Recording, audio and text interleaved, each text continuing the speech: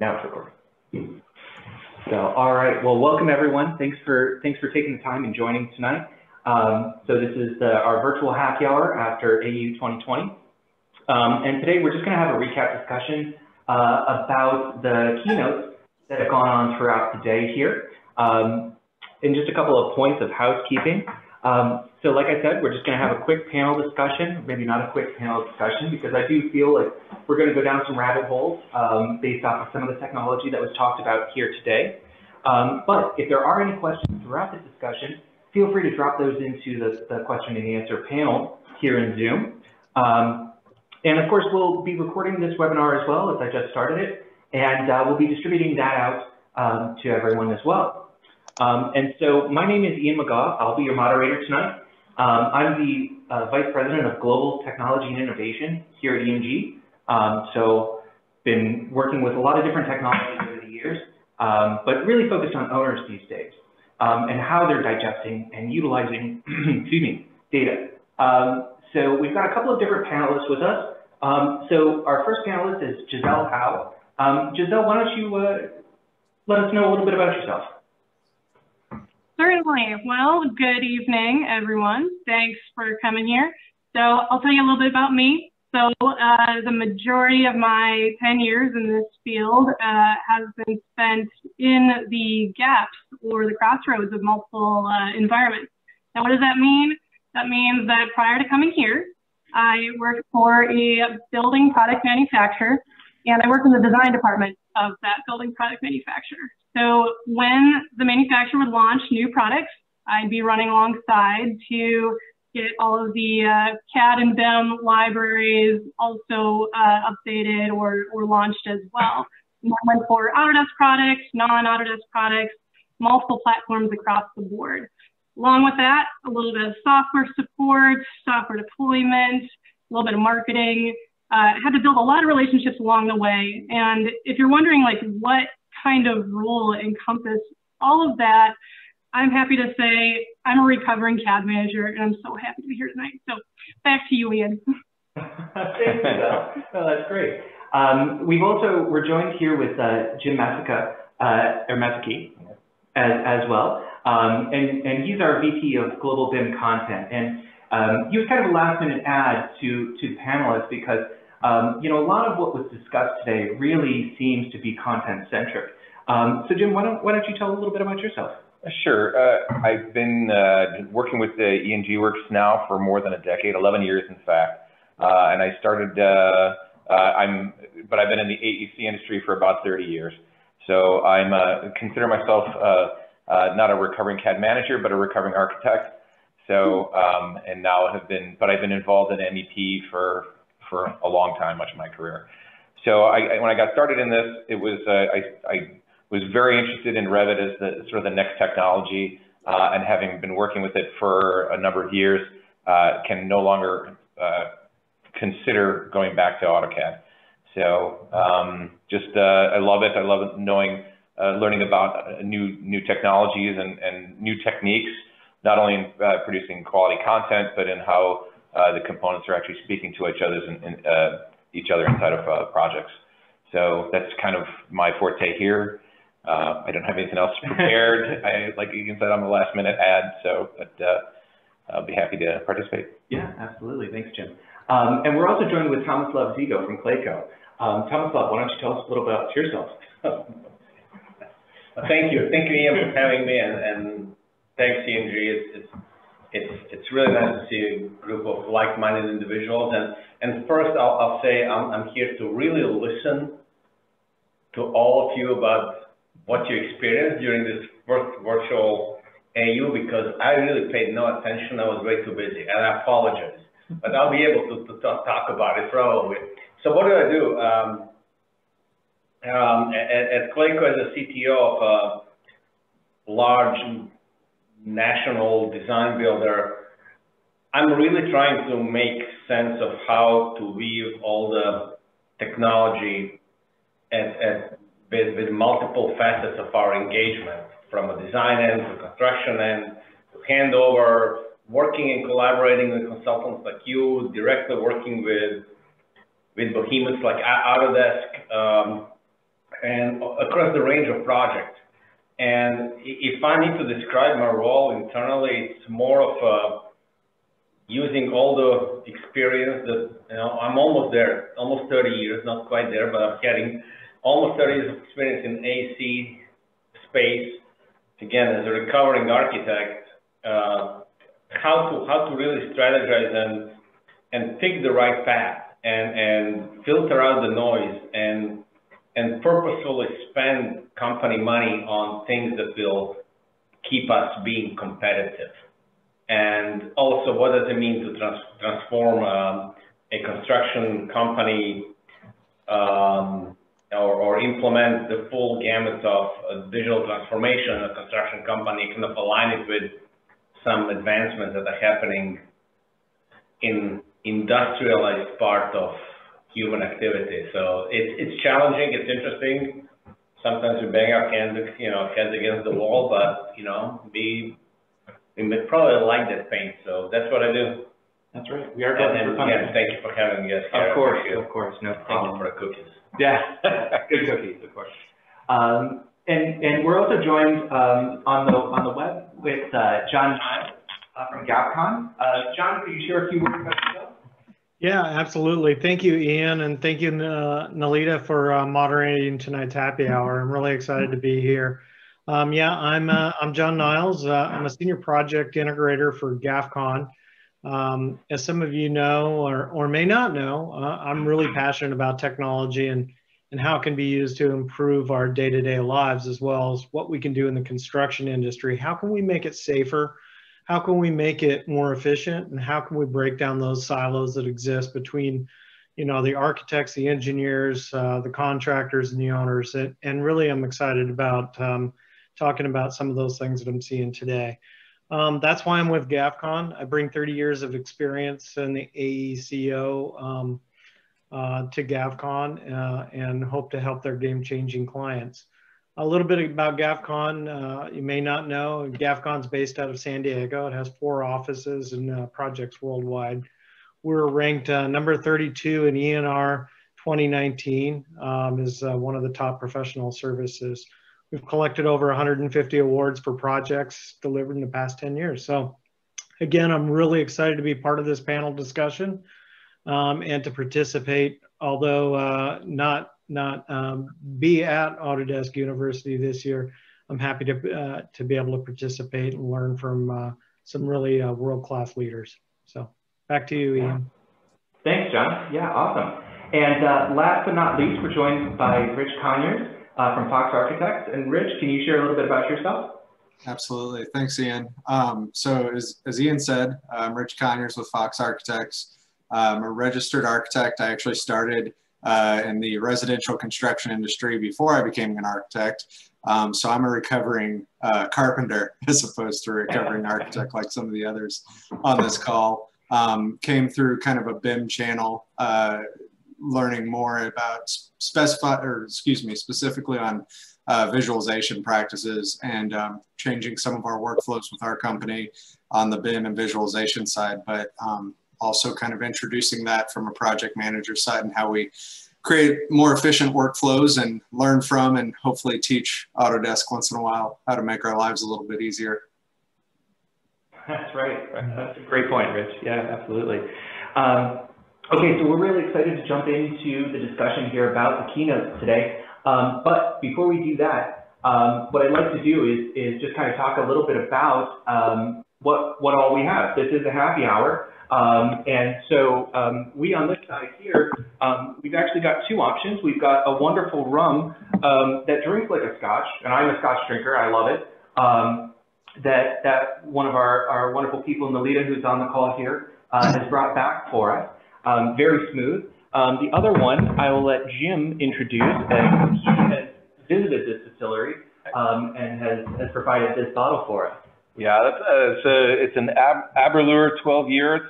It's a single malt Scotch. I had the privilege, in fact, of visiting Duffton.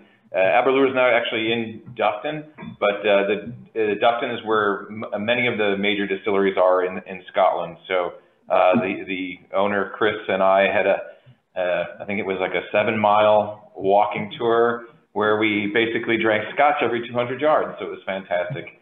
Sounds like a great time. Yeah, it was a good time. Yeah. So it's a very smooth scotch. It's anthracite coal-fired or dried grain. It's not peaty. It's just it's a smooth scotch, and it's a quality one that I've learned about.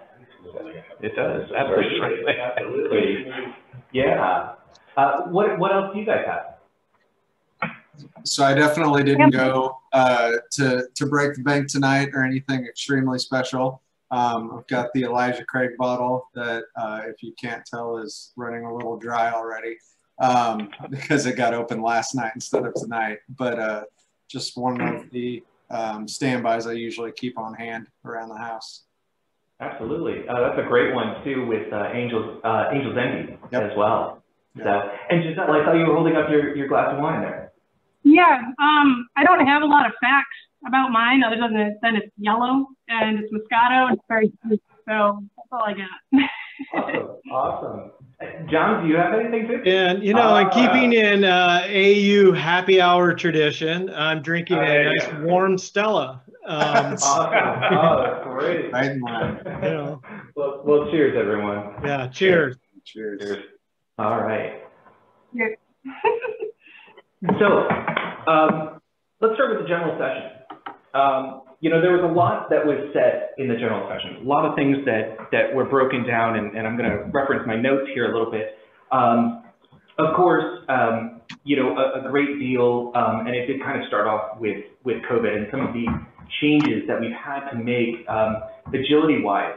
And what I wanted to ask everybody really was, we all had to make changes back in March, some earlier, some later. But from a company's perspective, how did the changes that you all had to make kind of align with what Autodesk was talking about here this morning?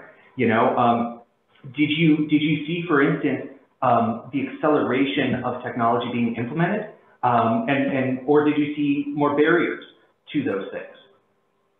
So I'll give a for instance. As a company that was an early adopter of Revit, but not necessarily an early adopter of cloud and some of the implementations from even before BIM 360, when A360 started, let alone Revit Server, it was interesting to see the push that we were already moving towards BIM 360 and live collaboration, and how that was fueled by remote work, and how it was already on our to-do list and became a to-do list for the next 18 months or so to overnight, just due to the amount of remote work that was happening. We did have remote server access, but there were bottlenecks that started to be created when everyone was at home. So starting with anticipations of things that would be implemented and how those got changed to they need to be implemented right now was definitely a cause from 2020. For sure. To add to that, I'd say that since I was on the software support side for quite a while, in March, we had to embrace a lot of technology right away. And that went outside of Autodesk as well. So we had a lot of the single user licenses, and there were some multi-user ones, but the thing is those had to tie to the server. But it was a challenge in trying to connect to that server at times because, people with internet connections, VPN had an issue, that sort of thing. So we really pushed for the single user licenses of Autodesk. That was a thing that was supposed to take place in when our stuff was renewing. It looks like Autodesk actually now lets people have multi-user licenses beyond this point now. But for us, or my previous place that I worked, that was something we really wanted to push for, just having everyone have their single user license. They didn't really have to worry about trying to connect to a server, that sort of thing. Otherwise, in terms of other technology, we had to embrace things like Microsoft Teams, a lot of the video conferencing, that sort of thing, as I suppose a lot of firms did. But that was something we really had to embrace back in March. So yeah, from the software support side, you tend to react to that change. You see it on the front lines, essentially. So I saw that quite a bit back in March. I would say just to add on to what Jisell was saying and Rich, 2020 has been rough, and I think plans for remote work were sort of in their stages, but COVID really just accelerated that and made it happen. And I think we've had to reimagine, everything that was no longer possible, and how are we going to juggle all of our work with taking care of kids and getting them to school, and the dogs barking on Zoom calls and everything else. This has really been kind of a tough year, but Autodesk has helped us adapt to that, and being able to work remote. It's been quite a ride. I also think that some of the new technologies have been pushed forward a lot faster. So that change has happened a lot faster than I was expecting. Mm-hmm. Yeah. See, I don't know. From our perspective, it's kind of interesting because I don't know if I can give Autodesk credit for us jumping into the virtualized workflow, if you will, or remote. Just nature of our business was not only we had to, prior to epidemic, think about connecting multiple jobs, multiple offices, but also each of our job sites had to, prior to epidemic, function as a remote office.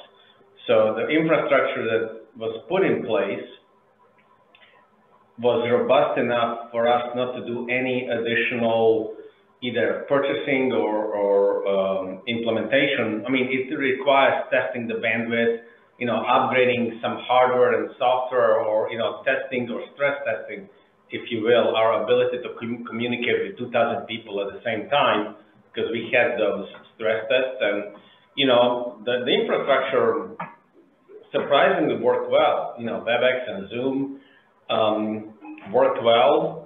We noticed a slight move toward Autodesk Cloud by smaller organizations that, for whatever reason, didn't manage to put the infrastructure in place prior to that. The only thing that I thought was kind of negative, and maybe that's just me being curmudgeon, was that all of a sudden there were so many parallel communication channels. I like what Jisell said, everybody kind of learned how to work with Teams, but then in conjunction with Teams, there was still text, there was still email, there were Zoom messages, there was WebEx recording. So now it's becoming almost really interesting to see how we're going to consolidate back and bring that communication and information exchange and things that are being captured in casual conversations back to maybe a centralized source. Mm-hmm. So it's nice to see that what Autodesk put in place as a revenue generating strategy worked really well under the epidemic stress, but I don't want to give too much credit to them in terms of stating that they invented the workflow in the cloud, because with a little bit of investment prior to this, anybody could have created that virtualized environment where people can collaborate. So, it's a wash from my perspective. So Tomislav, you hit on something there. I think that's important, and obviously there was some discussion here this morning about it as well, and that is of a common data environment, right? One singular place to store everything, right? With the ISO 19650 standards for data aggregation and standardization that come out from owners, or for owners, rather, from the ISO group, today Autodesk announced Autodesk Build, Quantify, and Coordination, which are a little bit of a riff, I think, off of some of their existing tools and platforms. But, to your point there, Tomislav, I think, being able to capture one-off conversations, right? Or, water cooler conversations, right? That has been a problem even for ourselves. Absolutely. Right? And while Teams has certainly helped the communication and the fluidity by which we can communicate, of course, we still and we're a tech-driven company, we still have people that are adverse to that technology, right? And jumping on those things, right? So with the announcement, really, of these new products from Autodesk, do you all see those kind of fitting into your existing workflows or augmenting your existing workflows? I certainly see Autodesk Quantify being something that, you know, my former employer would take advantage of. Being able to take that BIM data and either do 2D takeoffs or 3D takeoffs, I think is extremely helpful. I think you know, anything that aligns us to some sort of standard, whether it be 350 or another one that allows us to share that data across platforms is huge. Because there's been a lot of the data I don't think is properly structured so that it can move back and forth from one application to the other, and it's really hindered quantity takeoffs. If you're a serial builder, it's probably pretty straightforward. But if you're building one-offs, and most buildings, frankly, are one-offs, it's really hard to get all that data properly aligned, in my opinion. Absolutely. You know, I think we're all friends here, and we all have a kind of love-hate relationship with Autodesk, and you know, and it's sometimes too easy to blame Autodesk. It just kind of comes off as a knee-jerk reaction, because I would say our industry as overall is dysfunctional in itself. I would just have a very cautious approach. And I would say the proof is in the pudding, because, you know, every time when something has been announced, there was a certain period where that had to reach a certain level of maturity. I mean, you know, we are, what, now 5 years or 4 years after BIM 360 has been announced as Alexandria, and we are still troubleshooting and rewriting the code as we are chatting here. So, you know, I'd like to see it function and go the stress test of all of us, and then provide a strong feedback. I think the best way we can serve this community is to step up our engagement level with Autodesk. And not because I want them to be my best friend, or because I want to get on their junket list or swag. It really makes a difference. You know, over the last couple of years, we managed to get some insight and inner working. Not everything is always hunky-dory, but I think that current generation that is spearheading design and construction effort within Autodesk, I think they are really, really good listeners, and they take it to heart. Not everything is easy, but it's a different breed of leaders that I think they're here to make a difference, and probably constructive feedback is going to help them. Absolutely. I did see actually in the AU site today that there are a ton of great opportunities for us to provide that feedback. I forget exactly where it was on that site. I think it was in the Discover More section, where you could take a look and try and participate in some of these focus groups that Autodesk is hosting and really curating this feedback from, right? So Rich or Jisell, I just wanted to give you guys an opportunity to respond as well. I actually also wanted to open up that we did have a question that's floating in the chat as well. I don't know if we saw that. There is. I was going to pitch that out there because I know Inventor was definitely talked about a lot today, and kind of pushing forward and back, and not to get too far out of the general session, because I know we're going to have a conversation about some of those things with manufacturing. But I know somebody asked if Revit to Inventor and back was finally working, and have we tested it, and what are our thoughts? And I know, Tomislav, I think we've had this question about 2.5 years ago a couple times about what goes into the model and what doesn't, and I seem to remember it pretty clearly. So I want to throw that back to the group and throw in as well from our side that yeah, it's great if we can get certain items to push from manufacturers to our Revit models and back and forth. But there can definitely be a point where it's too much, or it's not necessary, or it's not helpful. And so we have to be careful about not doing everything just because we can do it, as opposed to what actually helps the process. Right, right. Well, and I think there's potentially two use cases, and I'll let Jim and Jisell jump in here. But, you know, in my mind, I see one scenario where a process piping manufacturer or designer has created a very detailed model of a chiller plant, for instance, right? And being able to transition that into Revit much faster, or potentially in the push of a button, could be significantly advantageous. But now when we drill down into the component level, that's when I'll hand it off to the experts.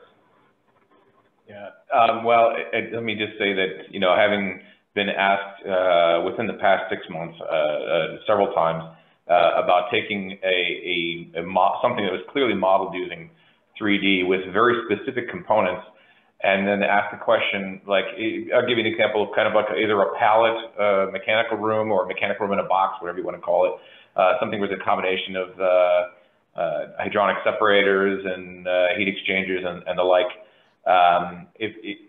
Having those components flex parametrically and yet maintain, you know, buildability and constructability across the combination of different sizes, different requirements, it becomes a very difficult task.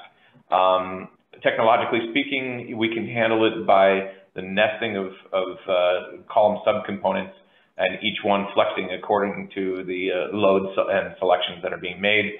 But at the end of the day, it becomes a very complicated issue, complicated process in itself. There's a need for it. I'm not totally convinced that Revit is there yet for it. Yeah.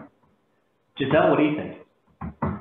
Well, when I see all the newly launched products here, I can't help but think that maybe my previous employer might want to look into something like the Quantify, just because I've also been on the side of having to like do things in multiple platforms because they're not connected in any way. They're not like they're Autodesk, non-Autodesk, that sort of thing. And so I've been there where I've had to launch products and have to do things in one platform versus another, that sort of thing. And one of them was a quantity takeoff software. So I guess that's kind of where my mind went, where when these things were listed as like new tools. But yeah, I mean, that's kind of where I'm at. I think that might be something interesting to learn more about in that sense, just because I've been there having to do things in multiple platforms, just because they don't talk. So that's kind of where my mind went when I saw those things listed.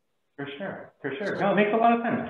And speaking of Quantify, oh, sorry, Ian. Speaking of Quantify, I want to kind of pitch a quick question to John and Tomislav, being more on the contracting side. A conversation we've had repeatedly with contractors involves we'll call it an ability to trust architecture models, right? So there's architects that everybody's used to working with, that their models are solid and fairly accurate. But contractors don't just work with one or even a couple of architects. They typically work with quite a few. So is a tool like Quantify valuable at all unless you're remaking the model yourself anyway? Or do you see a time in the near future where you can use something like Quantify with an architect's model that's not from in-house, that you don't have to vet and model yourself? So Rich, I really love you, but I will never trust your model. I know. But here's the question, and you guys will pardon my ignorance. I missed the keynote, and even though I should have, but I was walking the job site and really freezing. Is Quantify built on Forge? It's assembled. It looks like assembled. I don't know that it is. I'm not making okay, so it looks like it's still built on Forge, because assembly wasn't built on Forge. I believe it is. So here's, we use assemble, and to Rich's point, and John, feel free to disagree or agree, is basically, it really boils down how well the model is being put together. And then not only the way the model is being put together, but it's the metadata associated with the model. So all of the classification that speeds up our process. And that can be anything from just coding of elements to putting entire sequence in the model, if you will, phasing. If that is done correctly, or work sets or whatnot, then we can start thinking about how do we approach different models by different architects if we can have some kind of consistency or commitment. And if anybody wants to go and get a Planary or whatever the tool is that is out there that will maybe spell out for you what you need to do, that's great. I'm just saying it still boils down to commitment of a user that generates the content to really put their heart and soul in it and say, okay, there's a downstream value. But we live in a world where architects are selling services, CMs are selling services, so time is money. So if I can cut a corner and not populate the data and say, all right, it's your problem, right? No quantifiable fix that. So yeah, do you think it's a? I tend to think that there's a lot that's to be desired, and I think it's going to take time to get there. I think standards are one way, education's another piece of it. I think the software has got to be somewhat easier to get that data in there more natively. And then manufacturers start to populate that data in their content so that it's already embedded in there. So it doesn't need to be, so to speak, hand jammed or typed in there. And then how do you automate all that so that you can get those takeoffs? You're right. It's highly inconsistent right now, and so I think the ISO standards help. I think there's a general realization that we've got to do something better in the industry. It's important. We've all got to work together, and we've got to quit, sending incomplete data back and forth to each other. We have an owned responsibility to our clients, as well as the folks that are going to inherit those data downstream as digital twin foundation. We have to start collecting that data. And we also have to understand that we're all in it together. We've got to work together to figure out this problem, because it's not going to be one discipline or one architect that's going to solve it, or one general contractor. It's going to be everyone collectively working to figure this out. Right, absolutely.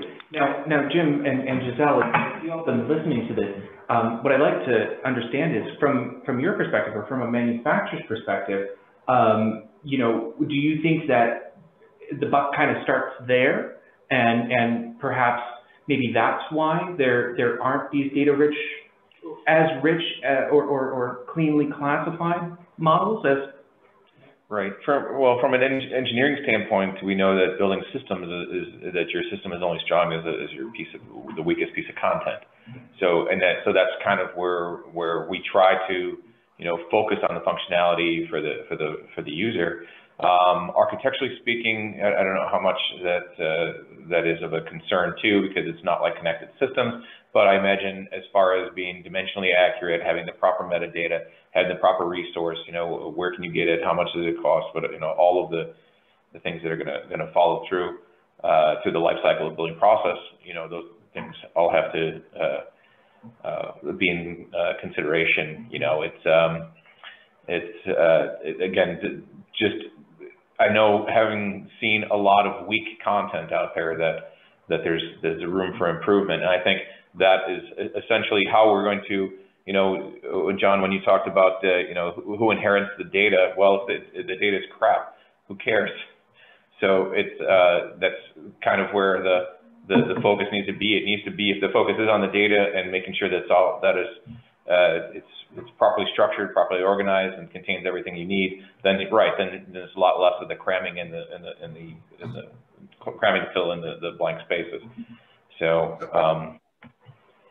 can we round that whole thing out to say that quantify is for at least based on this group's perception, an invalid tool unless you're remodeling everything anyway?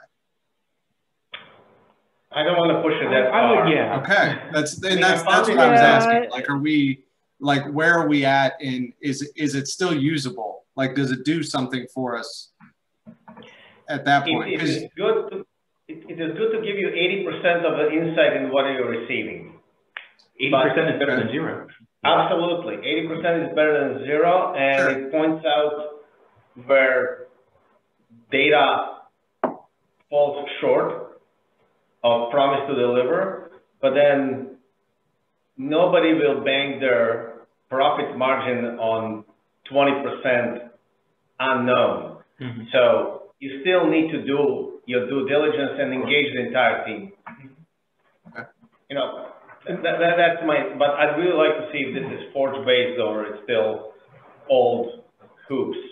Right. By assembled. Yeah. Yeah, I mean, I think it's, you know, it's a good start. We're starting to have those conversations now, right? This is a good thing. I think it's aspirational, and I think that, you know, version 2 will probably only get better. You know, and that's what I'm excited about, is that we're having these conversations now, and enlightening clients to understand what it is that their end goal is. What do they want to track? Maybe it's embodied carbon. Maybe it's daylight harvesting. Maybe it's, you know, how long has it been since I changed the filter on this pump? You know, those harder questions, and drilling down into what those things you want to track. You know, like Rich was saying, you know, you can collect all the data in the world, but if it's meaningless to the client, then it's all for naught, right? So, you know, having an owner that's engaged and understanding and willing to work with you to map those things out, what's important to them, I think is also just as helpful as the software that gets built around it, right? Mm-hmm. Yeah, absolutely. So we've got 2 questions here that have come in. I'm going to try and wrap them a little bit in one here, but they're kind of ecosystem questions, right? So how do we all see, or do we see, quantify, replacing things like Bluebeam or some of the Trimble tools that are out there for QTO or Timberline? You know, do we see those do we see Quantify replacing those, right? You know, or really, what is the market differentiator of Quantify in your guys' mind? And the estimator's going to call. Yeah. Those are the people that would be answering this question. I don't want to invoke the wrath of an estimator. Right. Yeah. Maybe. I've tried it. Yeah. I mean, I've tried some of those tools, you know, and from what I saw, I mean, I'd love to stay within the ecosystem, right? I mean, the interesting thing is you have their partners, okay? So we all know, you know, Beck is a vested partner in what Autodesk delivers. Sure. And they've been working on that estimating. Now, quantifying and estimating are 2 different things. Very much so. So what Beck is offering is holistic approach toward, I use the tool to quantify, I'm in the same tool, I'm estimating. In my view, Autodesk either needs to support those partners, or they need to come up with an estimating tool that is quantum leap in what other people are delivering. Right. This is just kind of, yeah, you know, I can tell you how many square feet of concrete I have, but how much is it going to cost me in this market or any other market, and what's the lead time, and how much manpower I need to put it? Quantify cannot tell me that. Right. So this is convenience. Right. Not so I mean, we always kind of go back to that lowest common denominator, which is Excel, you know, and unfortunately, right. And people are kind of moving from it. I mean, you can tell that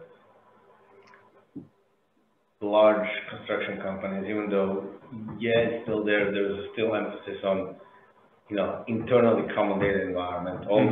Because people are more in love with analytics and looking at legacy data and understanding how they were estimating jobs 10, 15 years ago or last year, than crunching them quickly. So, absolutely.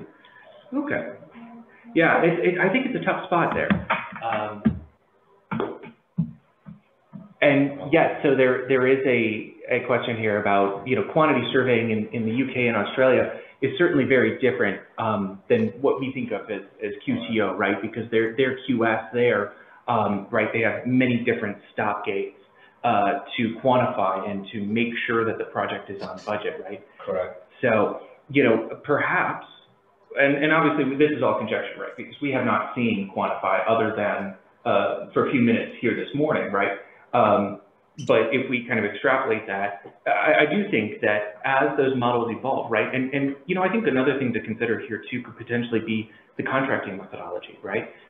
If we're in a design assist type of a contract methodology, right, that model is going to evolve and perhaps could get to a point where, yes, at CD, for instance, we could extract that data and it could be fairly reliable, right? And maybe closer to 90%, right? As opposed to our 80% on a traditional design bid build. Well, I think it's safe to say that any estimate is driven by quantities. Okay? Of course.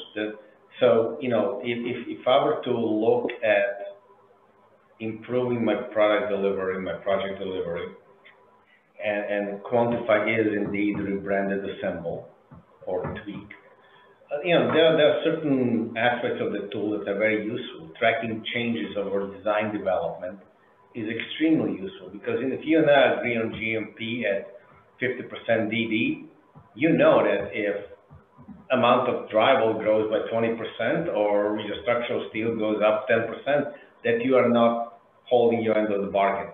So as a stop check or whatever, it's useful. I just don't want to make proclamations that it's a quantum leap in how do we do estimates. Sure. Yeah. Well, it's garbage in, garbage out. It's only as good as the information that you have in there. Well, you know, I think at this point, let's jump into the AUC keynote. And let me just bring up here my mouse is not cooperating. You know, I was really excited about several of the products and partnerships that were discussed here during the secondary keynote, or the second keynote here, and it is the AEC keynote here. And I should say too that Jisell has done a fantastic job on creating these mind map visuals for us to kind of talk along to. And let me just make sure that it's sharing the right one. Let's share this. Yeah. All right, so that should be sharing now. So, you know, one of the things that really got me going here this morning, and I actually have seen a press release about this yesterday, was from a partnership between Autodesk and NVIDIA about a product called Omniverse. And the whole premise of this is going to the full macro stage that you can, where we're effectively looking at cities, but all the way down to the product level, right? And being able to interrogate that data and really add all that data that we've kind of been talking about for quantify and things like that. Now, we've seen, of course, these partnerships before, right? You know, something that comes to my mind is VRED, right? Sort of a competitor to Enscape, right? Kind of that real-time renderer. And it looked fantastic, right? We tried to use it ourselves. We had some challenges implementing it and being able to utilize it. But that aside, what do you all think about the Omniverse announcement?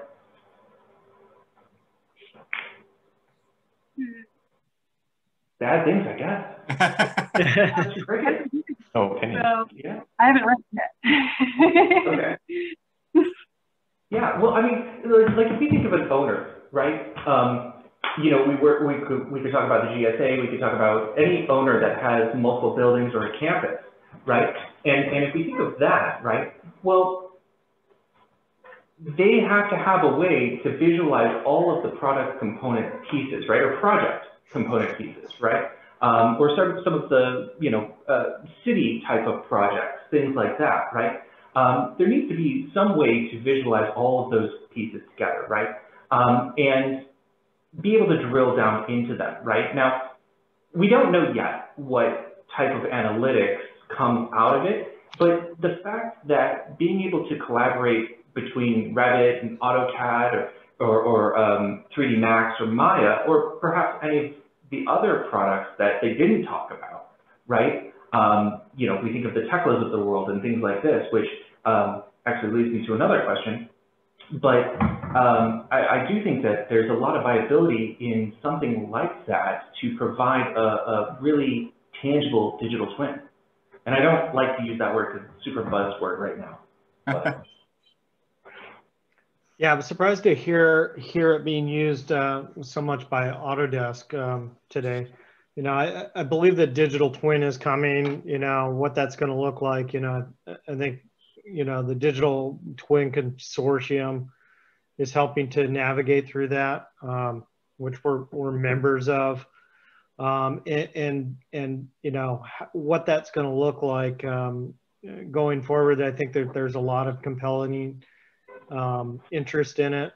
But graphically, you know, how do you show all this data? That's a huge challenge, right? And show it in a way that's compelling. You've got to create dashboards to show that information in ways that make sense. It's almost like the biggest issue is still the user interface, right?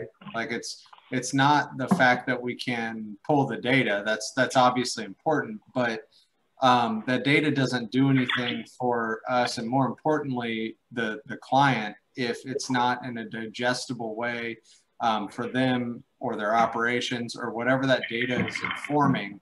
It doesn't do anybody any good if it's not easily digestible, right? And I know Ian and I have had some offline conversations about UI and dashboards and trying to figure out ways that real-time data is important as well as aggregate data, right? It's two different things. It's what decisions you make based on what's happening right now, and then what decisions you make quarterly or at the end of the year based on what's happened throughout. And those are two different things. And again, we haven't quite addressed those. We haven't addressed the fact that there's two different data sets that are both important, how those are delivered, and how they're digested.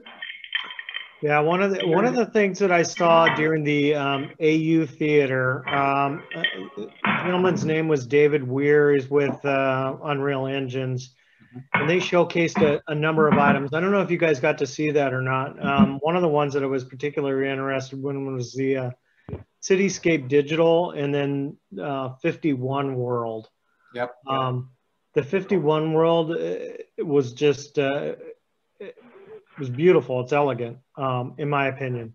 And what I'm excited about is the gamification of the data to represent it in a way that's more digestible and more easier to use by people don't maybe necessarily need to understand. Sensor 121 is actually a fire alarm that's going off, you know, and you can visually represent that in a building. It's almost like out of something out of a sci-fi movie, with the way it can represent, you know, where it's at in that spot in the building is very interesting and very compelling, I think. So I think those things are definitely compelling, but that's not new either. So we're talking about things that Inkscape and Fusor and other software has been able to do for quite a while in this gamification of BIM data, and allowing owners to walk through and kind of select an object and understand what it is, right? That's not new.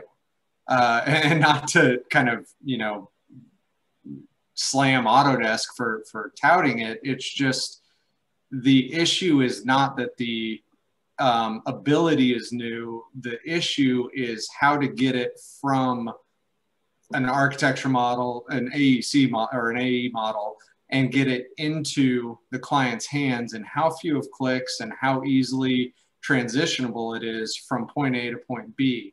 And in the past, everybody's working on these one-click deliverables, and it's getting better.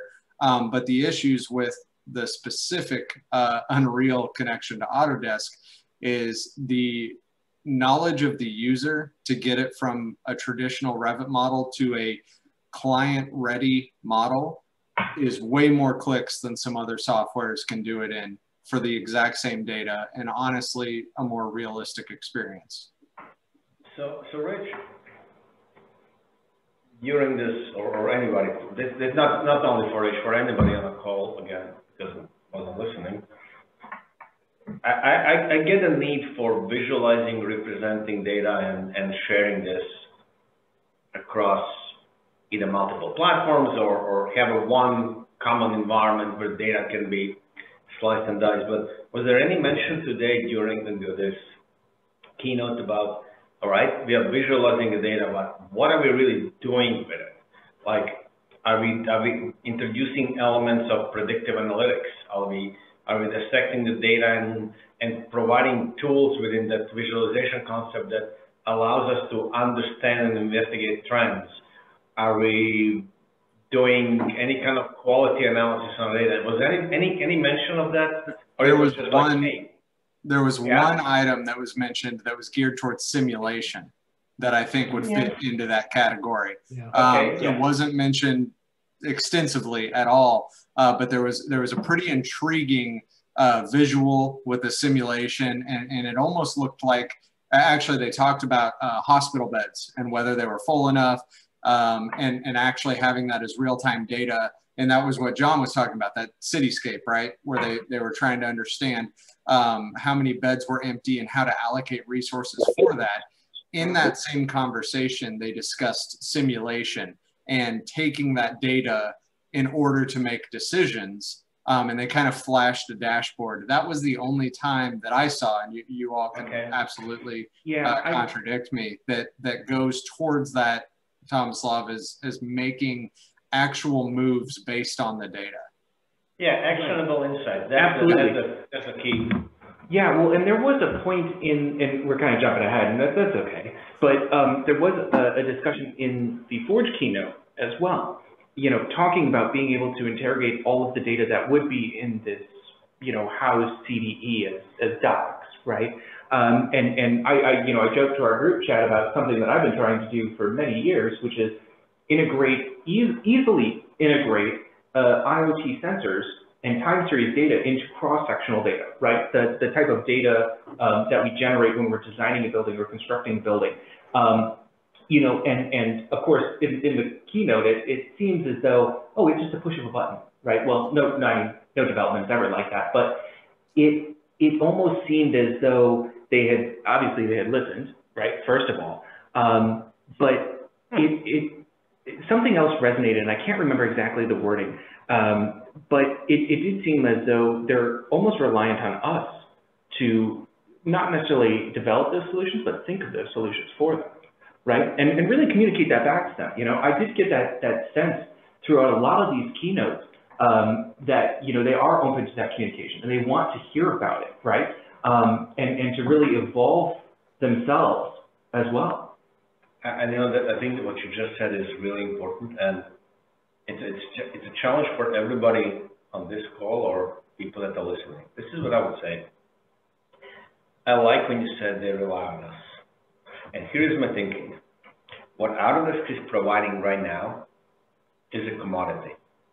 The cloud environment, the software, their widgets, it's all commodity. Mm-hmm. What we have, whether it's on design end, consulting end, construction end, service. We have experience, we have a know-how. We are still not at a point where we are effectively trading our know-how for their commodity. Because, you know, everybody on this call knows that we pay through the nose. And we pay through the nose for the opportunity to make Autodesk product better. And the way we are making it better is through us providing a know-how when Autodesk gets us on a call and says, hey, wouldn't you be, you know, willing to be exclusive member of a team that is telling us everything you know about visualizing? So I think it puts profession in a really interesting position. Now when an actionable insight and the validity of the actionable insight needs to be ingrained into what we know to really say, hey, Autodesk, that's great, but you give us what we need if we are telling you, you know, at a price that makes it palatable to us. Sure. So nobody feels it. So it feels like a partnership versus extortionism. Great point. I hope you don't have Autodesk people on the call. I would agree on that. And actually, I'm looking at the list of attendees here. I really wish one of my colleagues was here because about a couple months ago, one of my colleagues was on the BIM Thoughts podcast on facility management. And I actually got a mind map on that. Oh my goodness. For those who keeping track at home. So basically she talked about digital twins, and in a sense she was saying it was wasted effort because she wanted all the information, but the thing is she wanted to be able to manipulate data in different ways and look into how to share the data and work in different systems. So it was like, you got to talk to someone who's actually going to be using this or like finding it actually useful. So when I see this whole Autodesk tandem thing, I mean, I don't do exactly that right now. So it, it sounds nice, but like someone who's in like facility management or someone who needs to like maintenance a building if this whole thing is said and done, those are the people that need to be in the conversation to actually like say what they really need. So, I mean, products sound nice, but I mean, you really need someone who's like been there and done that to say like, I need this or I don't need this. That's just shiny and nice, but good. That's spot on. I mean, I couldn't agree more. And just the fact that we spend probably 4 hours every week telling them what superintendent needs on a product that superintendent is supposed to use 3 years after it's being launched, something's wrong. Right. Well, the product's not made by superintendents, right? It's also not made by operations people. It's not made by architects. It's not, it's software developers. And I mean, that's why they're constantly asking us. I think Tomislav's point earlier was that they're listening a little bit more than maybe in the past. And that's a great thing. That shows a lot of promise.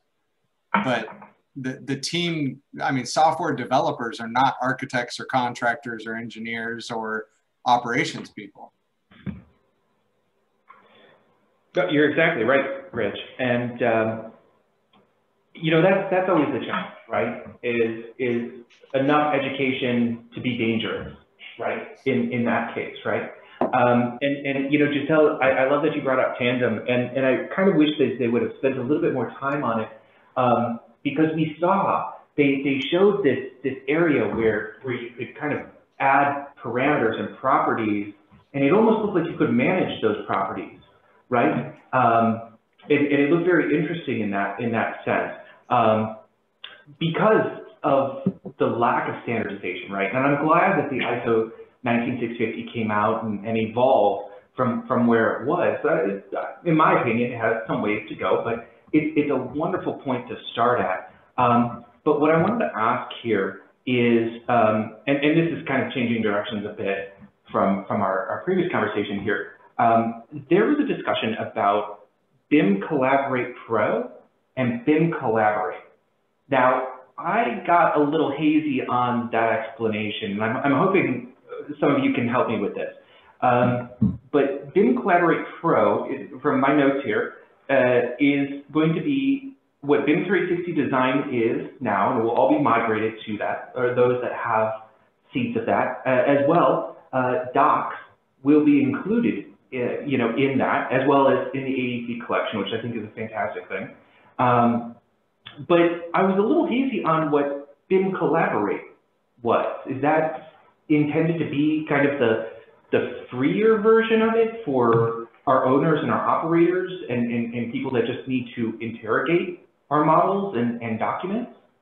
I don't think they elaborated much on it in the talk, but after we threw that note up earlier in our chat, Ian, I looked up an article on the difference, and it was very hazy. It's ambiguous, to say the least. It appears that your statement that the owners and consultants are taking BIM Collaborate license, while the professionals who are paying for the AEC seats are getting BIM Collaborate Pro. So it gives us a user license that is not, you know, seats that we have to use for our everyday day-to-day use. Yeah, I kind of, my takeaway on it was it was akin to Navisworks Manage versus Navisworks Freedom. And the collaborate was that free viewer that's going to, you know, allow people to participate or at least look at the model, which I think in my other circles would say has been a huge impediment for adoption of BIM 360, is requiring licenses for it.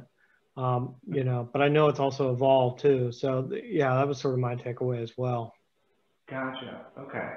And you know, there was a lot of discussion about automation, right? Really, the three key pillars I think I got out of the AEC keynote here today, and of course they hammered it into us. And we've talked about two of the three here. We've talked about data and we've talked about insight, but we really haven't touched on the automation side of things, right?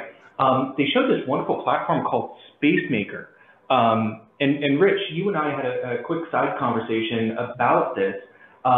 It seems really great in terms of architectural generative design, in terms of being able to quickly identify perhaps tenant spaces, and of course there's many more things that it can do. But you know, I'm waiting for, and of course I'm more MEP minded, so I'm waiting for that side of, can we quickly design our HVAC systems or our piping systems, right, with a minimal amount of inputs, right? Of course it needs to be checked. Everything needs to be checked, right? You can never trust the software to do 100% of correct work, right? But what did you all think of SpaceMaker or of some of the other automation tools that were discussed? So we looked into testfit.io, which was literally founded by someone who was basically in a dorm bedroom and came up with his own version of generative design for test fits, and was actually at Autodesk last year. Like he actually achieved some success, and it effectively is what Autodesk has turned into a more native solution with their generative design. And there's a lot more to it than that. That's very reductive. But the reality is on the architecture side, so many people have looked at it from trying to determine unit counts on a site and things like that, how many offices I can get in a building. And in reality, what they touched on, and in my opinion, didn't highlight near enough, was dealing with things like COVID. So without getting down that rabbit hole way too much today, they talked about putting in a new parameter about 6 foot distance, right? And to reorganize a design, a building, a layout, anything like that, and say, hey, if we change this parameter and you go from a building that we're designing for X people, and we have another instance where we need to quarantine, social distance, XYZ, and we need to separate everybody by 6 feet, what does that do to the layout? What does that do to the number of employees? What does that do and into our travel? Is it possible to walk down hallways without coming into contact with each other? All of these things are very, very big deals right now that they kind of skimmed over, and I thought that was odd. So TestFit, absolutely. We want to use AI tools instead of, you know, sketching, and our version is in Revit now, obviously, instead of on paper, but still sketching iteration after iteration to determine number of desks or number of units. That is absolutely beneficial. But even beyond that, it's what does changing one parameter do to the entire design? And is it still successful in that sense is highly important right now. Mm-hmm. So Rich, are you using TestFit? I really thought the acquisition of SpaceMaker is kind of a game changer. I like TestFit as well. You know, they're really good, I think, at the beginning of a project where you're looking at those, you know, sort of massing and trying to figure out what the optimal design is on the site. One of the things that I felt was gone over really quick was the grading optimization. Yep. Within ENGworks. That's huge. It's something that's traditionally been, in my opinion, a royal pain in the butt to site a building, you you know, and have that grading proper. There are issues all the time with this, and how to best optimize that. And at least what they showed, you know, being able to drag that stuff up and down and just move it around a little bit was really compelling to me, you know. And so I think, you know, the generative design for COVID-19, that's great. That's huge. You know, that should be, we should be seeing more of those types of things as time goes on with generative design, right? So John and Rich, just out of curiosity, are you guys both using TestFit.io? Not now. What's the wording? I mean, it was a little clunky. It was very innovative for its time, especially for the price point. But with all of the people who have since tried to replicate it, there's a lot cleaner versions.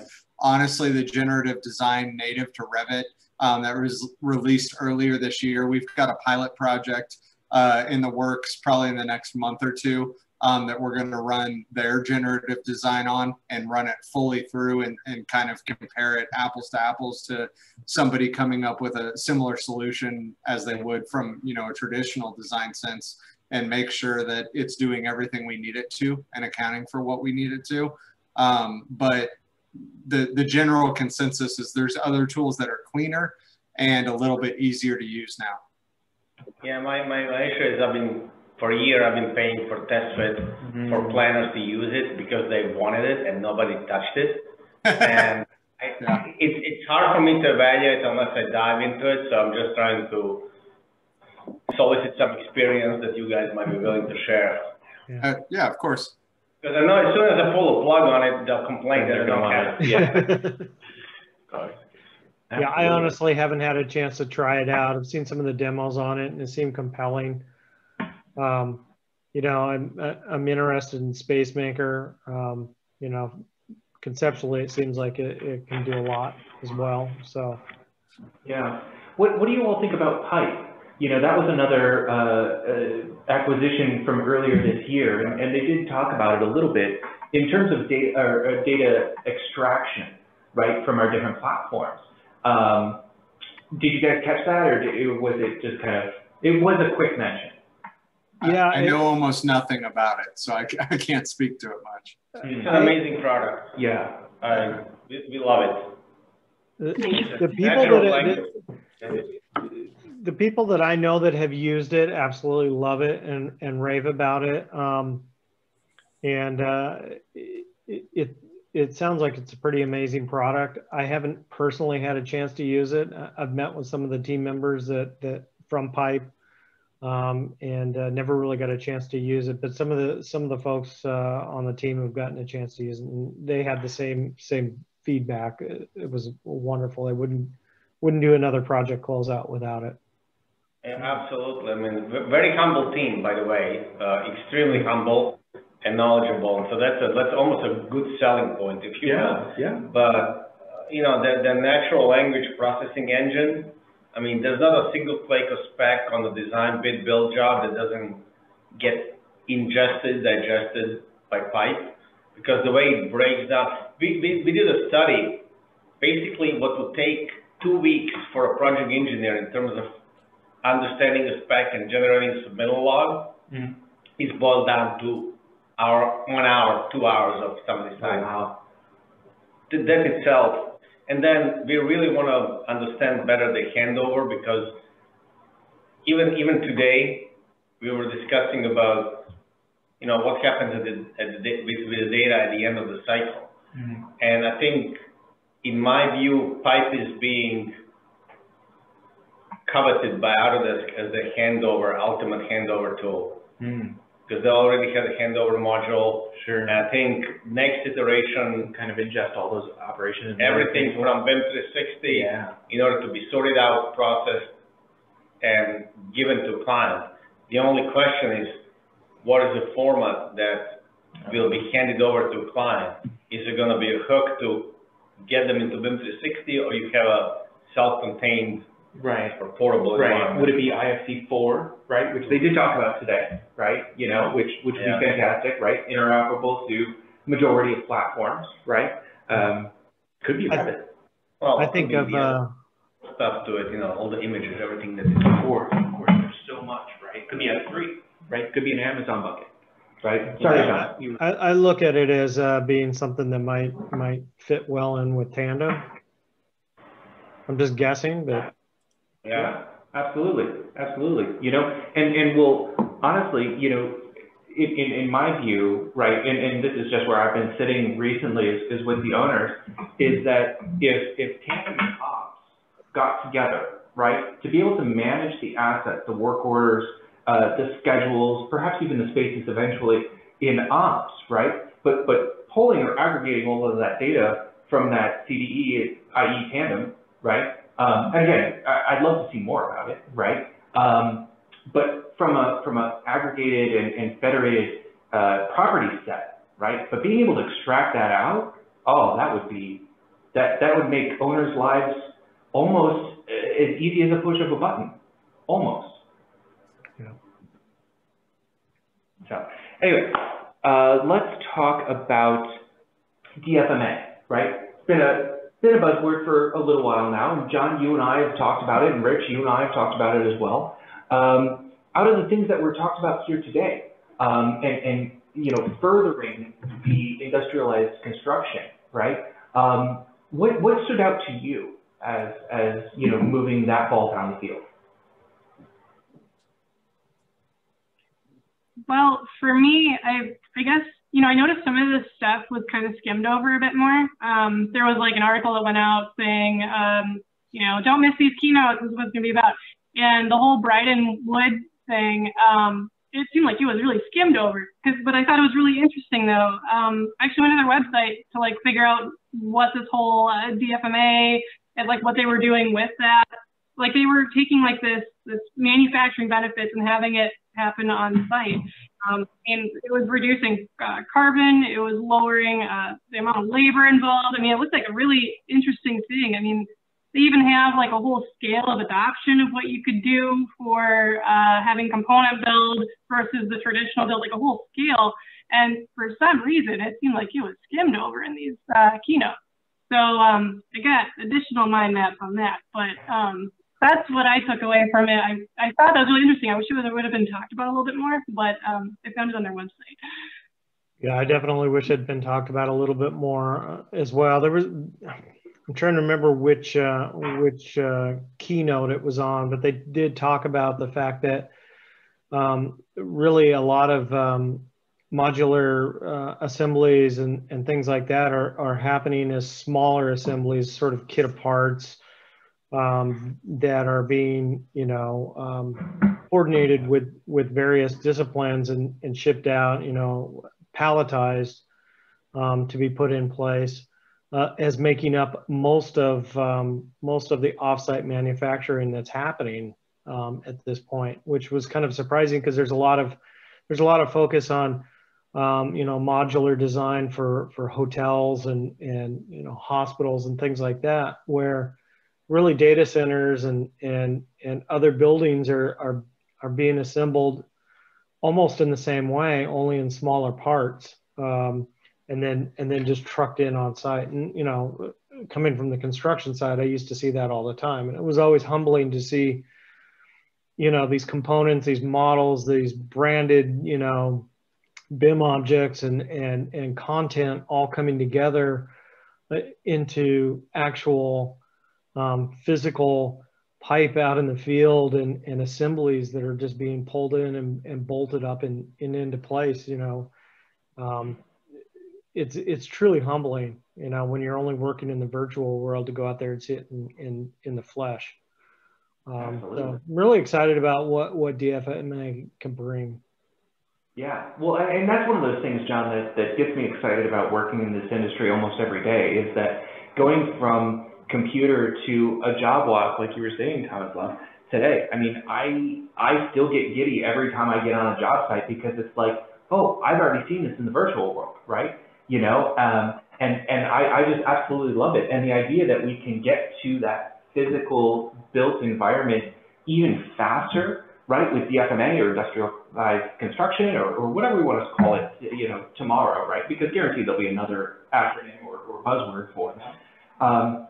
And I do hope that it takes on more of a life of its own, right? Unfortunately, in my experiences with it, it's got to start so early on, right, that it's almost prohibitive by the time that you get into sometimes DD, sometimes CD, right? You know, people will tell you, oh, you can't really do it. You could, right? Sometimes it's cost prohibitive. But that's one area of automation that I would love to see, or perhaps even some machine learning thrown at, to say, okay, well, what are our DFMA options? You know, even in CD, right? Let's say, oh, okay, maybe it wasn't a priority, but it becomes one, right? You know, and how can we extract or break down our models in such a way that it's able to be built off-site, right? And to me, that seems like a kind of a natural progression of being able to identify these portions of our models, right? So I think that's a great place to jump into kind of our next area, our next keynote. Let me jump over here. We've got another great mind map here from Jisell. And the next keynote was the design and manufacturing keynote, and I believe that's it.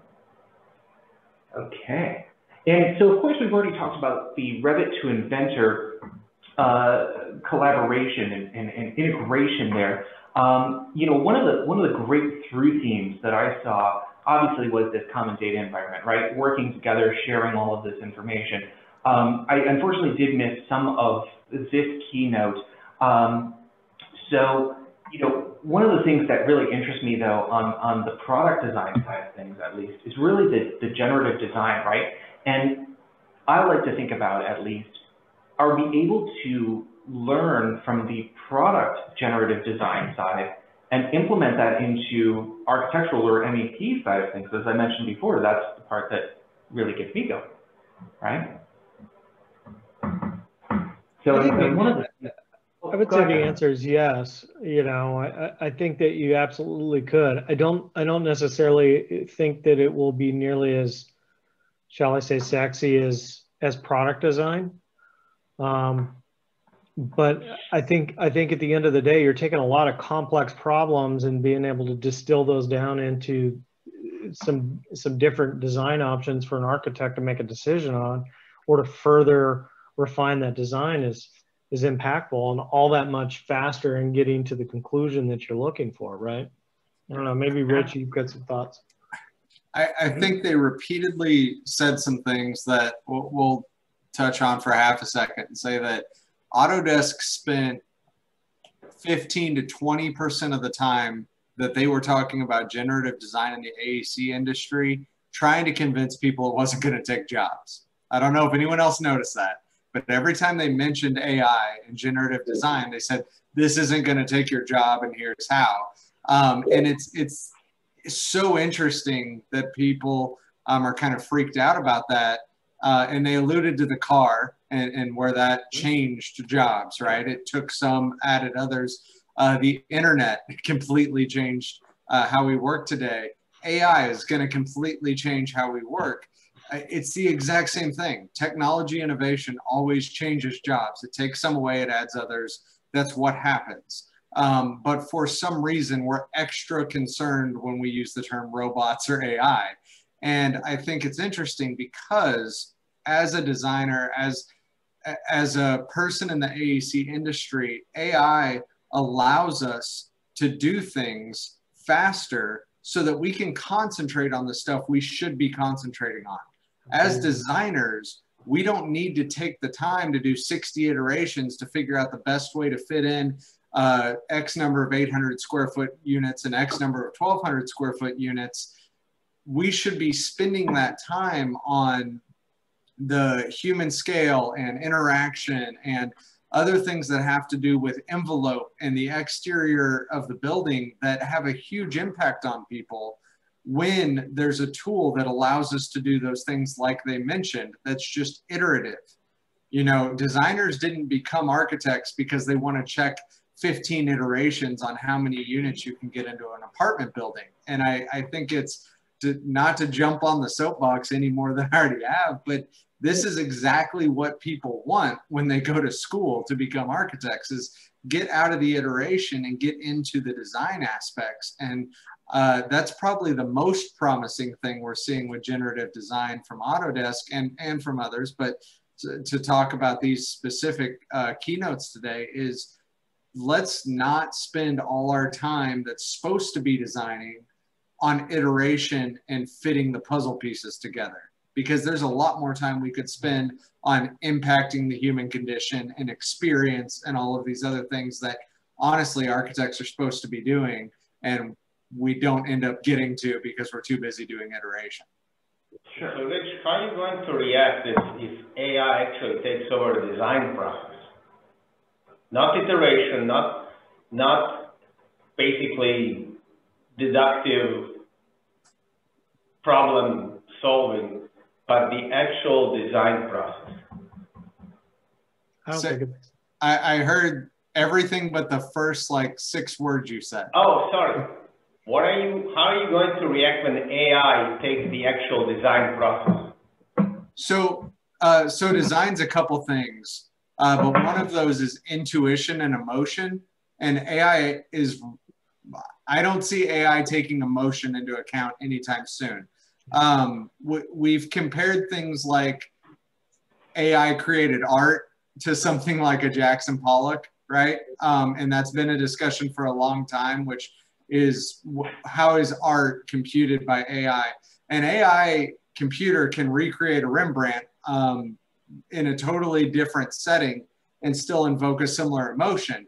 I'm not saying we'll never get there. I'm saying we're a lot farther from AI taking over design than we are from AI taking over iteration. I would be cautious there. That's all, because I think that's one of the biggest perils that we are facing. That goes beyond architecture. I don't think this is that peril is only in the domain of architectural design. I think one of the biggest perils we are facing is uncontrolled proliferation of AI. And I don't want to sound like a Luddite, but there are people that are way smarter than I am discussing that and really looking into that as a problem. Well, it's kind of a philosophical problem. Yeah, right. It's not an AU problem. It's not Autodesk problem. I don't think it's our problem today, but I wouldn't dismiss it necessarily. I think there's a valid statement to it in product design already. I mean, when we looked at some of the bicycles that were created that they showcased today and some of the stuff Decathlon was talking about, I don't think it's a huge jump to any other design industry. So I think we're already at a point where people are relying on AI and ignoring intuition or ignoring the human condition of design. Yeah, it's a philosophical problem at its root, right? Right. I guess the way I would look at it is it really gives you the opportunity to now spend the quality time that you wanted to on the design to begin with, and really start to look at those, those interactions and those adjacencies, and how does it really actually benefit, the occupants of the building in a more fundamental way, and you can explore those design options. I mean, I suppose at some point maybe the technology will get to a point where it'll, spit it all out and we won't even need anyone to do it, I guess. But yeah, I'm enlightened to think that humans are not going to allow that happen at some point. We'll just continue to invent ourselves as being relevant in the process. I think, and I don't want to elongate this specific point too long, but I think we're still at the level where designers have to help identify the problem. And until we don't need designers to identify the problem, we won't ever be able to have AI provide every solution when we can't successfully identify the problem. But it could identify the problem, Rich. In theory, right? At some point. We were talking, right, so we were talking about data, right? And so we were talking about data and how to make sure that it's federated and correct, right? Well, we can create a framework by saying, okay, pipe or similar learned data pool, look at this data and tell me what is wrong, what is right, things like that, right? And again, I don't think that that's too far of a stretch from taking it from figuring out the optimal sun positioning for an open office. No, absolutely. Things that are like that are objective, like sun positioning, absolutely. But things that are subjective, when you sit down and talk to a client and try to understand what their day-to-day relationships and activities are, what's important to them that they don't know is important to them, is something that AI can't dissect unless we get to a point where so many other people have determined priorities that we're just transitioning one person's priorities to another person. Valid point. Hey, Jisell, I have a question for you regarding the mind map that you captured. Did anybody talk about potential conversion of Vault as a platform, PLM platform, and common data environment as docs? Well, when I was listening to this whole thing, what I heard of Vault being talked about is that since everyone's being really distributed, everything, they're using Vault as a mobile device so they can do ECOs and stuff through that. There's also some sort of Vault Connect, which I see I didn't add anything else after that, but I think that was like another platform where people could look at something, like some sort of insights with that. Otherwise, that's mostly I've seen with Vault in that keynote. It's kind of interesting because, you know, if they are really talking about a conversion of manufacturing and construction, you would really think that 20 years plus of experience with Vault would actually translate one way or another toward docs. And we've seen some previews in terms of standardization. Yeah. Well, weren't they supposed to shut docs or Vault down? Did that maybe change because of COVID and things? I don't know. Because I think they mentioned, you know, having almost, you know, 1.5 billion documents in Vault. So, you know, I heard the same thing Jisell, you know, mentioned, you know, Vault Mobile and Vault Connect. So they seem to be providing some sort of lifeline to it to continue it on. It doesn't sound like it's going away.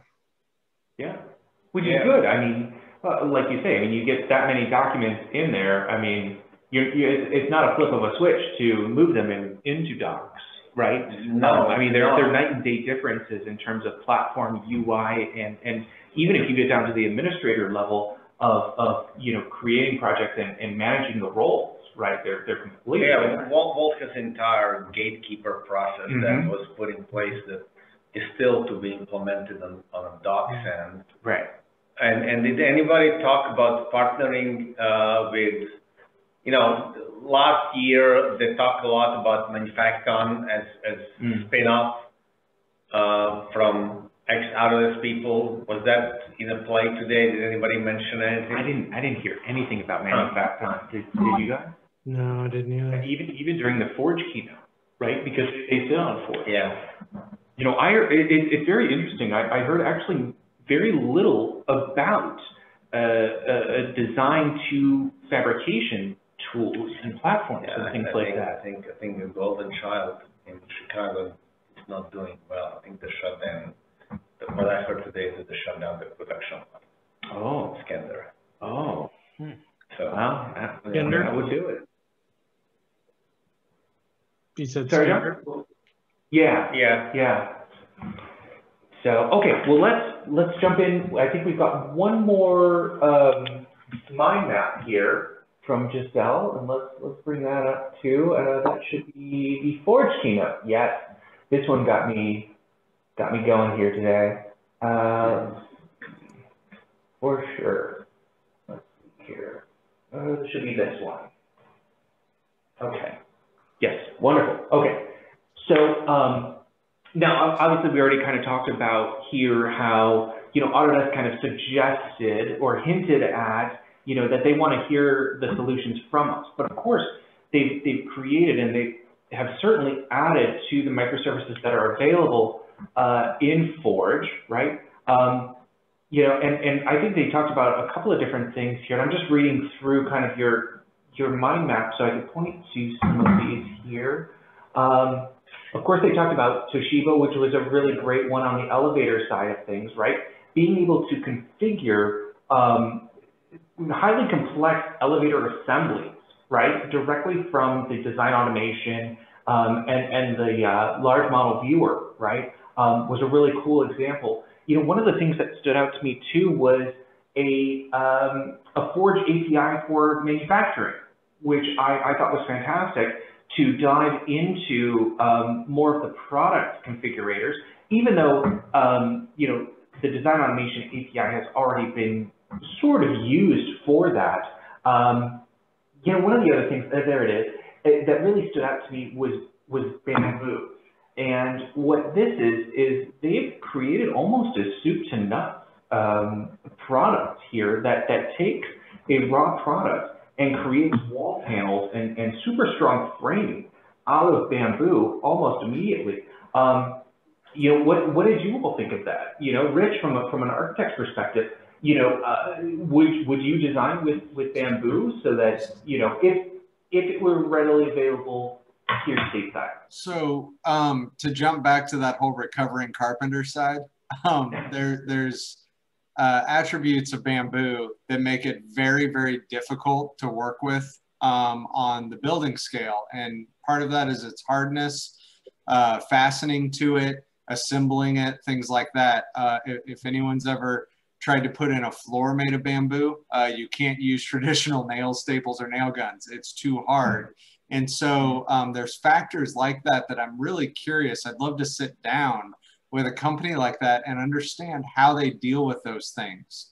It doesn't have the same properties of traditional wood. So how does that change the entire construction? What does that do when you don't have studs to things like blocking, to things like, you know, drywall? So they were talking about effectively removing the necessary studs from everything but window openings. And I'm absolutely interested to kind of sit down and understand the implications of something like that to all of the other construction elements that go into a typical building. Yeah, I mean to add on to what Rich was saying, I mean, when you start to experience a new product like that, just like, you know, we experienced when we were doing a CLT building, it required a whole different mindset. And that if you're going to scale that out to the industry, you've got to train folks on how to actually interact with this material and how to work with it in the most efficient way. Because in some ways, you may be gaining some efficiencies or some other things out of using that product, but if you haven't trained the team the right way, they could be installing it incorrectly and it has to be ripped out and redone, things like that. Or they just don't know how to work with it. They don't have the right tools. Yeah. Mm-hmm. And I sound like the 80-year-old guy in the room when I say new things don't work the way people think they do. And I not at all meant to approach it from that direction. But the reality is I'm very curious to see how they overcome some of those hurdles.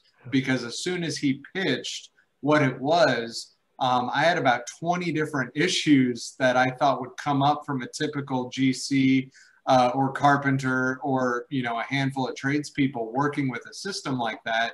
So I'm just very interested to see how they dealt with that, or if they told everyone else, you know, you're going to work within our system. Like, have they evaluated the system to work within the industry? Or have they tried to force the rest of the industry to work with them? Because as John said, that's a much harder task. Oh, absolutely. Absolutely. And I'm all for sustainable materials. Right? Absolutely. Ultra hard sustainable materials. And I agree with you that it is going to be a challenge to try and get a lot of people in there, just like different composite woods and things like that, right?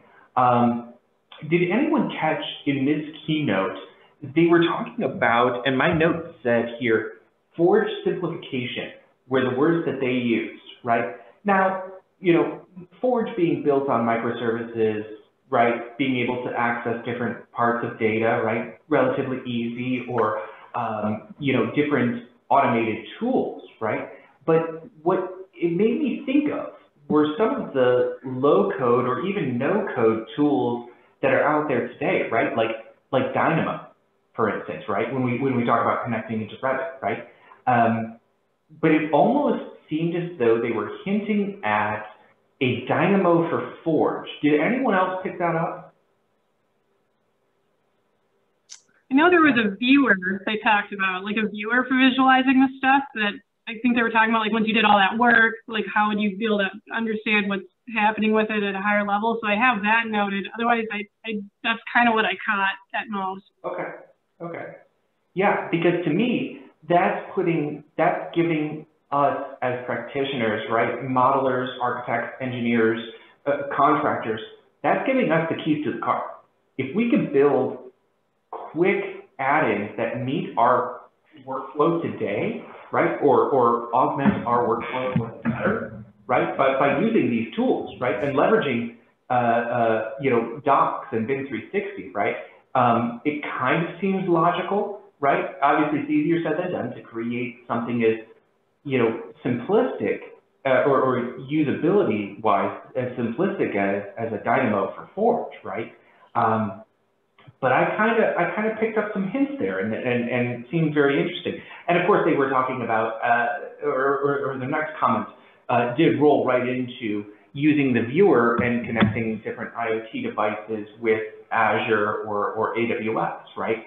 And that's where, again, some of that analytics, some of that insight came into play too. But perhaps Forge, I don't want to make this blanket statement, but perhaps part of Forge becomes effectively a Power BI version of Autodesk, where we can interrogate and create the visual dashboards, both with the model, right, which everybody wants to see a beautiful model in the large model viewer, as well as that data that's connected to it, right? Because we want to be able to click on that cross-sectional data, right? We want to see who the manufacturer is. We want to know if we have to order another motor, that we can get to that motor and where that O&M or OEM information is very quickly, right? So, I mean, there were a couple of recent workshops that they gave. Was it? Where they were implying that data visualization, and I think Leon worked on it. Oh. Where it actually happens in Forge. Oh. So it's it's still a JavaScript connection, and sure. But it's there. That was almost 2 or 3 months ago. These workshops that we had. Okay. But one thing that caught my attention during the Toshiba presentation, I just maybe glanced for 25 seconds today. I've seen point cloud visualization in Forge. Mm-hmm. I still didn't see that to date. Mm-hmm. Is that a new feature, or maybe I'm missing the whole point? Well, one of the things that I think they just slid in a little under the radar was a newer object file. I think I want to say it was OBJ. They said it very quickly, right? Really? But there's a new visualization file, whereas before it was an SVF, right? A riff on an SVG type of a file where it houses all the points in it. But what I remember hearing is that file type allows massive compression. Yeah. So potentially. Yeah, because that's to me, that's one of the shortcomings of Forge. I mean, and I know that large model viewer allows for point cloud visualization because there are spin-offs of large model viewer, but I don't know, I'm missing, but I don't think Forge allows for point cloud visualization within the current platform. I mean, certainly not with the native. Yeah, I mean, you upload point clouds to Docs, no matter what you upload, it's just a file exchange. Right. And that has been the problem for us. Oh, absolutely. So if they are making move in that direction, that I would welcome that. Well, for sure. And so obviously you guys use point clouds on most every project, right? Pretty much. Yeah. So what's been your go-to solution on that? Clayco is okay. Good. You've seen it. Yeah, it's fantastic. It's a go-to solution for us. But again, that boils down to goodness gracious, how many different point solutions we have to juggle in order to get it right. Right. Absolutely. Yeah. So, okay. Let's see what else did stand out here.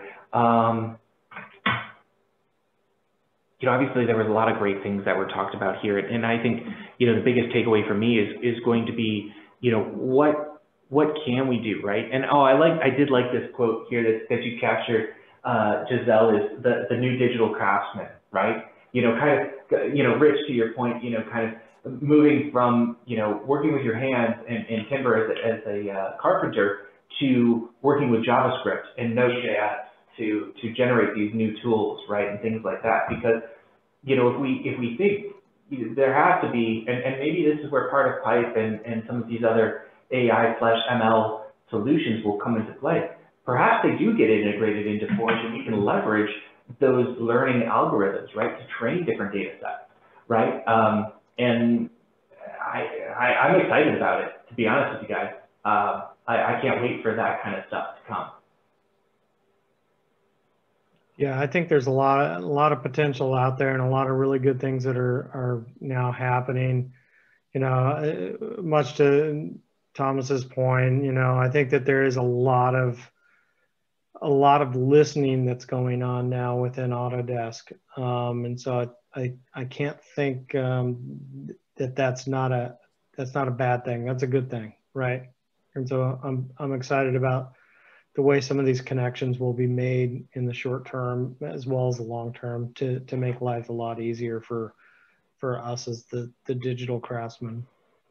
And I think there should be a note to say that in addition to the Autodesk listening, there should be, and I think honestly is, a lot more listening happening among the A&E industries from fabricators and tradespeople and contractors as a whole, working together to provide documents that we know are actually going to be the solution they're implementing on site.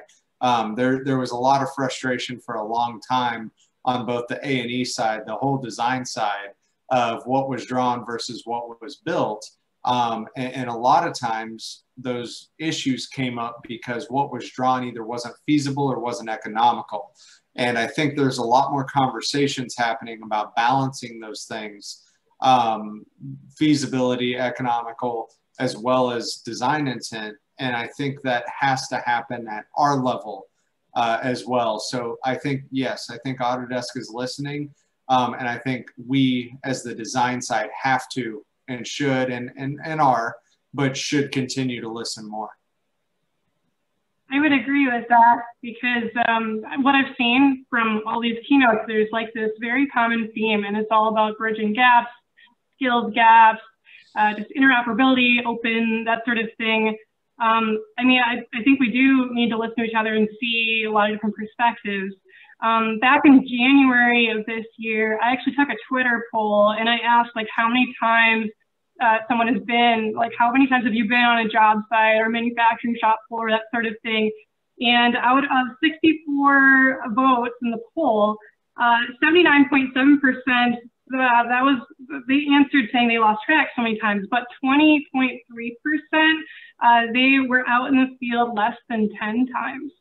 So that means that there's a gap in understanding of like how things go together. There's just a gap in like what other people are going through, like on site versus in design. I mean, I've taken lots of quotes for it. I don't want to go too far into it, but I mean, I took a poll on this because I was curious, like you need to talk, you need to see what the other perspectives are.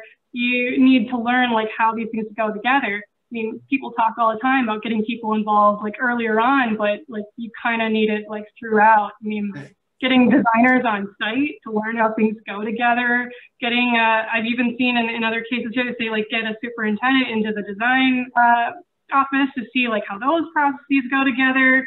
I mean, a lot of these things I gathered was just, you know, everyone just really learned a lot from talking to each other, being on site, seeing what the other side was.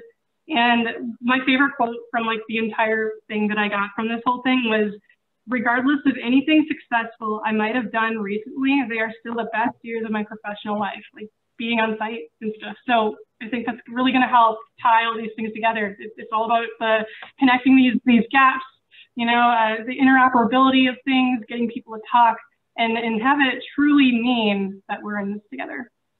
Absolutely. In the restaurant industry, we called it cross-training. And it was, yep. When servers were forced to work in the back of the house, when sous chefs were forced to be a server for the night, to understand what the other side went through. And I worked at some of the higher end restaurants in Southwest Missouri, where every chef but the head chef was forced to run dish for at least one night during training, to understand what it was like to be in that scenario. It's a position you'll never be in, but to be better prepared and to better facilitate the work as a team. And I think that absolutely computes to the AEC industry. We have to be willing to listen, and honestly, I wish there was a little more mandatory work for everyone to work on both sides of the fence, because there truly is no better understanding than have to walk in someone else's shoes. And I think the best we can do aside from that is to listen to each other. Couldn't agree more. Yeah. So, all right, with that, I thank all of our panelists. I thank you all for hanging in there and taking the time and watching all these keynotes today and providing some great insights. And Jisell, thank you again for these great mind maps. I think they really helped facilitate our conversation here today. As I mentioned in the beginning, we'll be posting this recording up to our social medias and our YouTube channel as well.